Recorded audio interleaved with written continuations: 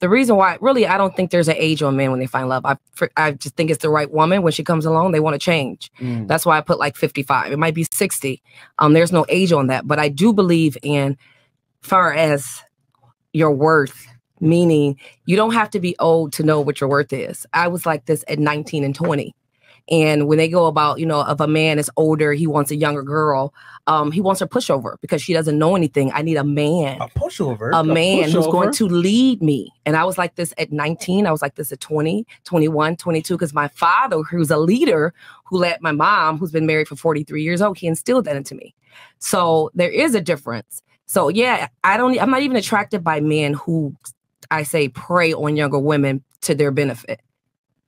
That's a turnoff to me. And it has nothing to do with age. I feel like any woman who, if they knew their worth, would understand I have a voice. I am a woman. It's not about me cutting you off or being disrespectful. It's about a man being a leader and not being intimidated by whatever it might be.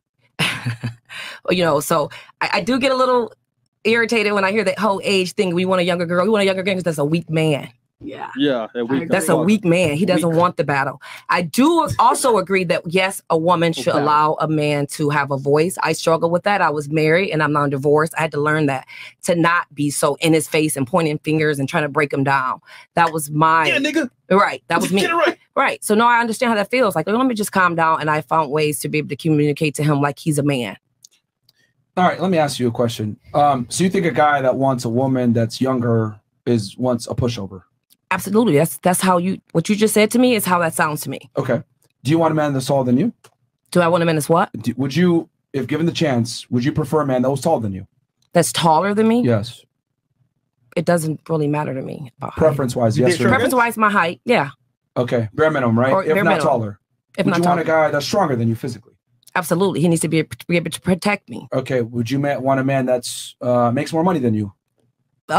Yes, preferably. Okay. But if he's there and he has the will to go, we could do it together. Would you want a man that is more competent than yourself and has more experience than yourself? No, I need a man that's willing to learn. He doesn't always have to know everything. Yeah, but should he be more competent than yourself? Because you said you want a man that's leader, correct? Yes. Okay. But the competent and being a leader, that's not the same thing. You can't lead if you're not competent. Well, on some things, it depends on what we're talking about. But so overall, you want him to be the leader most of the time, correct? That's his role as a man. Okay. To be a leader. Okay. What if so these are your preferences, correct? Yes. And I would argue most women probably want these things, right? Yes. What if I said women that want a man who's better than a man in every regard are stupid, retarded, short, and weak? And that's okay. That's your opinion. No, hold on. I sound stupid, don't I? For saying that. No, you just sound it is stupid. Let's call a spade a spade. That's your opinion. If I were to say that women are stupid, weak, short, and inadequate for wanting a man that's taller, stronger, and makes more money than them, I would sound like a moron. Because these are hardwired traits that women look for in men, which is natural. It's reality. Why is it that when a man says, I want a younger woman who's going to be feminine and submissive and follow my lead, that's considered being a pushover? Stop the show. Hold on. See what I did there?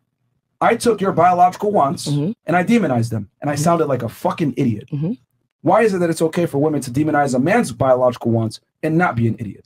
It's not because you're the man. You're supposed to live by core principles. You're not supposed to do that. You're supposed to be the man. That is what God intended for you to be. You are the man. You are the leader. We follow your suit. You're supposed to be, as a man, uplift a woman and get a woman to be on your level. You didn't answer the question.